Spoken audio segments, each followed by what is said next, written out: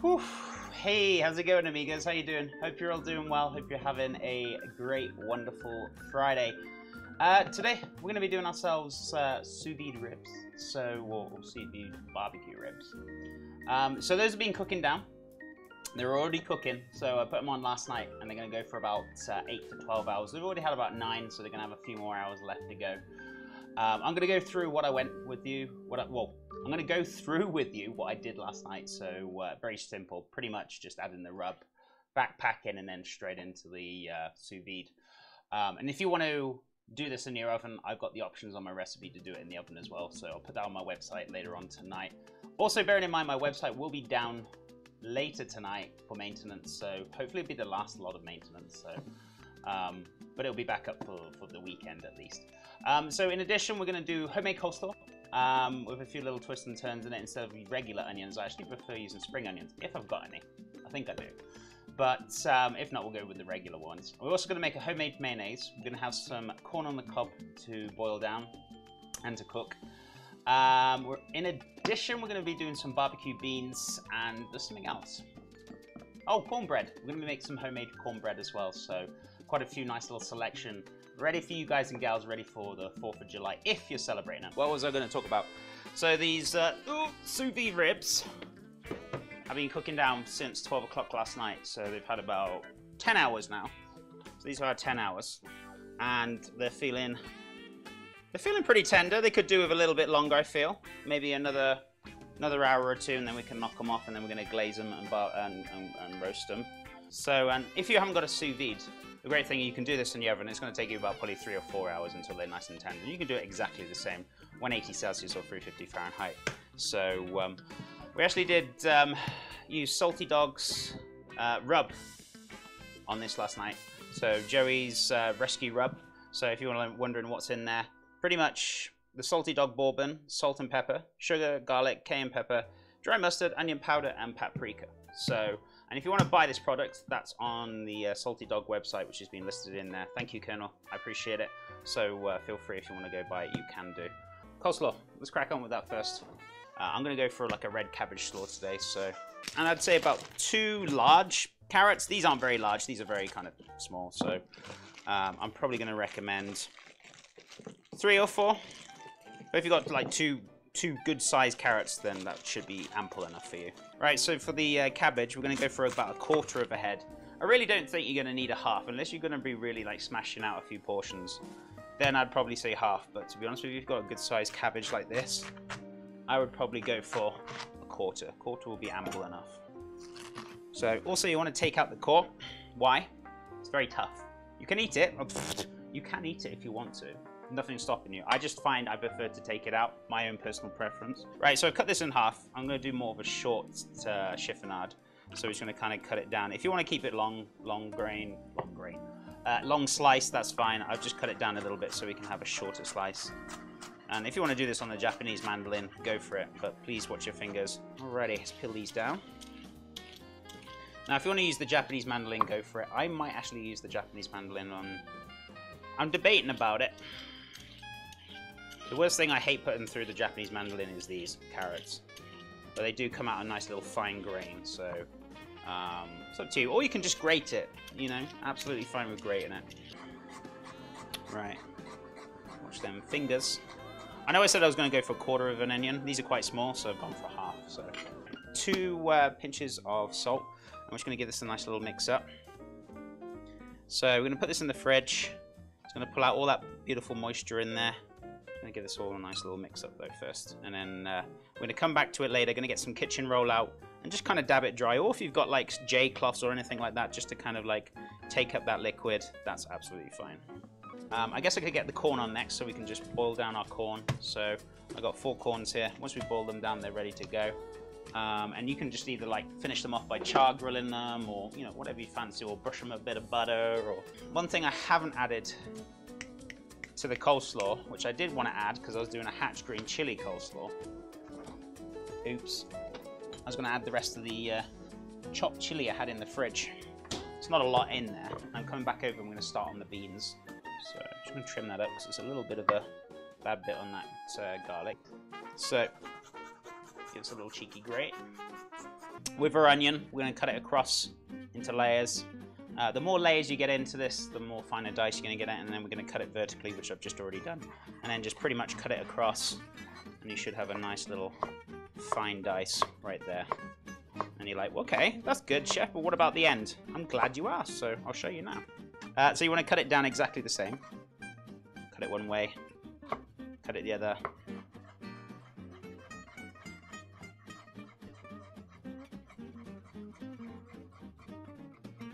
There you go. Your beautiful dice, all done. Right, a tablespoon of oil into the pan. We're gonna add our onions and garlic to it and sweat them off. Right, so these are sweating down. It's gonna take a couple of minutes just to soften up. While we're doing that, we can get the other things together. So, beans are going in. 2 teaspoons of honey. So 1 teaspoon of mustard. Yellow mustard, Dijon, whatever you prefer. Oof, it's coming out flying. Tablespoon of ketchup. Don't go too wild with that. 3 tablespoons of barbecue sauce. I think I've got enough. About a tablespoon of vinegar. I'm using rice vinegar because it's all I got, but you know, cider vinegar would be optional probably. Cook that down very slowly, slow and low. We're also going to add a little touch of water to this because, like, you'd be like, but there's a perfect consistency right now. But we're actually going to add a little touch of water because we're going to let these cook down, really tenderize those beans. So we want about a cup of water for 250 ml on a low heat. By the time this comes together and all those beans are nice and tender, it'll be looking absolutely divine. So don't panic, don't worry. It's not going to be looking like this forever. So also I'm going to dice up a little bit of smoked ham, some Black Forest ham I've got for 2 slices. So you can cut this down however you want. You can cut it into a dice, into strips. Options are up to you, chat. Okay.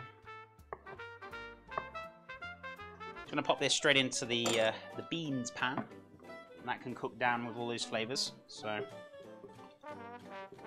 there we go. Oh, cornbread! I need to turn the oven on, which is very hot. I actually need to take the ribs out, so I don't want them overcooking. So they've been cooking for about nearly 12 hours now. Nearly 12 hours they've been in the water bath. So we're gonna take them out, let them drain off, and we're gonna get them roasted off in the oven with a little bit of barbecue. Not long. Don't want to put them in the oven for long, just to kind of glaze them up for about 5-10 minutes. There we go.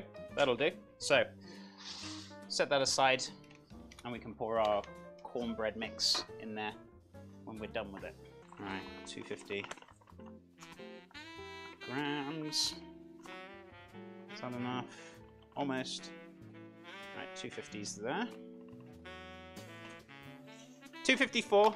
You lied to me. You said 249, and now it's you're telling me lies. There we go. All right, 250. All right, 135 grams. Pinch of salt, and also 2 teaspoons of baking powder. Not bacon powder, chef. Chat. Bacon powder. Weight ingredients: we're going to need 1 egg, 80 ml of oil, 250 ml of milk, and I'm going to go for 2 tablespoons of honey as well in here. So let's crack on with that now. No puns intended. So I'm just going to give that a little bit of a whisk. I'm going to pour that straight into the... So it's all mixed up. Right, don't want to mix it too much, so that's all incorporated beautifully. What we're going to do...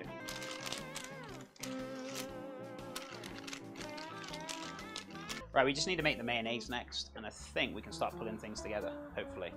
So it's going in the oven. It's going to be cooking for about 30-40 minutes. My corn is going to be coming out very shortly. Right. 3 tablespoons of vinegar. I feel like 3 is quite a bit, but I'm going to go for 2 to begin with. If I need to add a bit more, that's fine. Why are you using rice vinegar, chef? Because it's the only vinegar I've got in the household right now. Very small amount of garlic in there. Bloop. Don't go too crazy with it. I'll set that aside, use that for other things. 1, 2.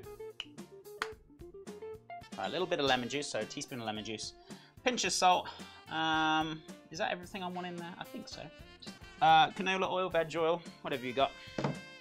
Just gonna give this a blend. Because it doesn't have any hole in the top where we can just drizzle it little by little and blend at the same time.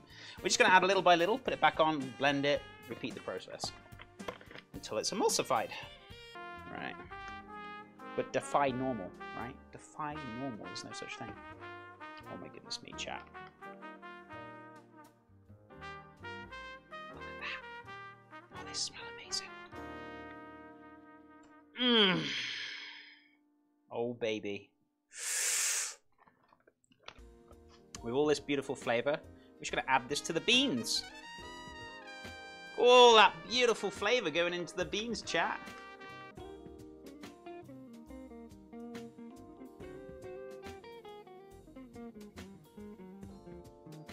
These are sous vide ribs. I've just glazed them. They're going in the oven for about 5-10 minutes. Not very long at all.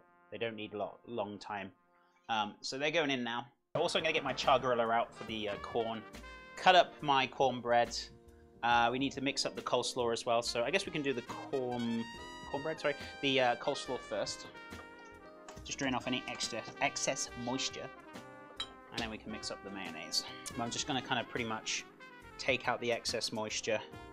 So just give it a little kind of dab dry. I don't want to squeeze it. If you squeeze it and like pull it really hard, you're going to lose that kind of textures to it. It's going to go very floppy very quickly.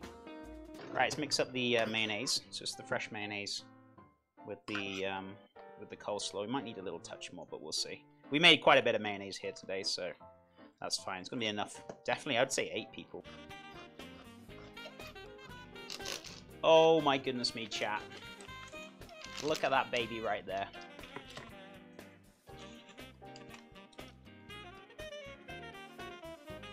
Oh, that honey was perfect for it. Mmm. Can I fit 4 in there? Yeah, I can. Okay. Let's plate up, chat. It's ready to go. Oh my god, chat. We've got to have like an up close of this. Look at these beans. Barbecue beans are looking so good. Those little cheeky ribs right there. For sure. Oh god, they're so tender. To add even more flavor to it. Oh my goodness me. Barbecue beans all the way, baby. That's the way it's going. Oh, beautiful chili slaw. Not much excess liquid because mixing it last minute. Should we have 2, chat? I feel like 2 will be ample enough, right? There we go. We did the sous vide barbecue ribs, and we used the Salty Dog Spice Company's rub, which we put in here from Joey's Rescue Rub. So if you want to buy this, exclamation mark, Salty Dog in chat. So feel free to go visit their website if you want to order this. Feel free to do so. They've got some lovely salts and spices up on their website, so feel free to go check it out. Use the discount code CHEF10 for some discount. We rubbed the ribs last night, 12 o'clock, before I went to bed. It's been cooking sous vide 12 hours on 60 Celsius or 140 Fahrenheit. After they're done, we took them out, we glazed them with a bit of barbecue sauce in the oven, 5 minutes, and we put the juices into the barbecue beans. As for the barbecue beans, we did an onion, 2 garlic cloves. We also put in there a tablespoon of vinegar, 2 teaspoons? Yeah, 2 teaspoons of honey, tablespoon of ketchup, about 3 tablespoons of barbecue sauce, and a teaspoon of mustard, 2 slices of thick cut Black Forest ham. We cut them up and chucked them in there, and obviously the pinto beans, and cook that down slow and low, and the juices from the ribs into there. Corn, boiled for 40 minutes, char grilled, butter, Bob's your uncle, easy peasy. Cornbread, straightforward, 150 grams of flour, 150 grams of cornmeal, medium grind, 135 grams of sugar, 1 teaspoon of salt, 2 teaspoons of baking powder, and then that's the dries, and then we mixed it with 1 egg, 80 ml of oil, 250 ml of milk, 2 tablespoons of honey. Mix the 2 together, 180 Celsius, 350 Fahrenheit, in the oven for about 30-40 minutes. Coleslaw, dead simple, carrot, cabbage, and we used onion, but I put spring onions on my recipe because I like a milder onion in my personal opinion. Salted it, 2 pinches of salt, let it drain off, then we dabbed it through the kitchen roll, and then we made a homemade fresh mayonnaise. So 2 egg yolks, 2 teaspoons of vinegar, 2 teaspoons of yellow mustard, actually 2 tablespoons of vinegar, sorry. A quarter of garlic clove grated down, teaspoon of lemon juice, and 2 pinches of salt, or 1 pinch of salt to begin with, and then add oil until it pretty much emulsifies little by little until it's thick. Fold it through the coleslaw, ready to go. And that's it. That's pretty much it, chat. So, absolutely fantastic. Really enjoyed the food. Let's give a little try now and see how it goes. Look at it, it's just like falling apart. Look at it. So good. Oh my goodness me.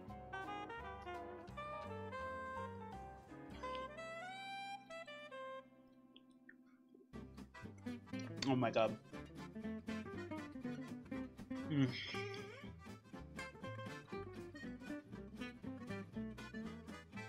Those ribs are super tender. Oh my goodness me. 12 hours, so worth it. Right, let's go into the beans because I've been dying to try these. I haven't tried them yet. Nice and thick, delicious. They smell good.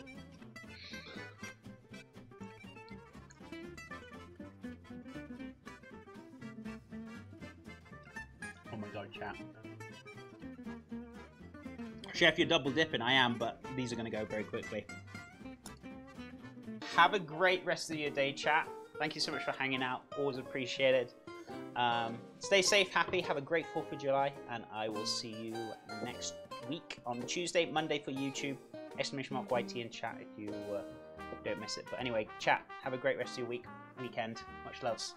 And bye for now, chat. Chat, take care. See you soon.